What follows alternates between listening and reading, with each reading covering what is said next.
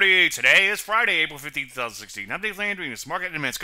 Well, it always is interesting that a market takes off, often the races break it out, and next day, a bit of a shoulder shrug. Pretty much Flatsville for the piece. Back chart way out. We still have a lot of overhead supply to deal with. Also, market still overbought. You know, Tito, take things one day at a time. Some of you have heard that before. Take a look at the NASDAQ. Same sort of action going on there, too. He tried to say a bit of a shoulder shrug. Once again, Rusty still paints a true picture. Notice that shorter term, it's done okay, but your back chart way out and so forth just looks like a big picture retrace into a mountain of overhead supply. Energies and metals and mining still looking interesting in here, although the metals did correct a little bit yesterday. No big deal, though. So far, they break out rebates intact. Other than that, based on the overbought nature of the market and overhead supply and all those things I've been preaching about, I think I just sit tight on stocks in general. So continue to look for opportunities in commodity-related areas and wait for opportunities elsewhere. Any questions? As usual, Dave at DaveLandry.com. I'm Dave Landry, and you started Market Minute.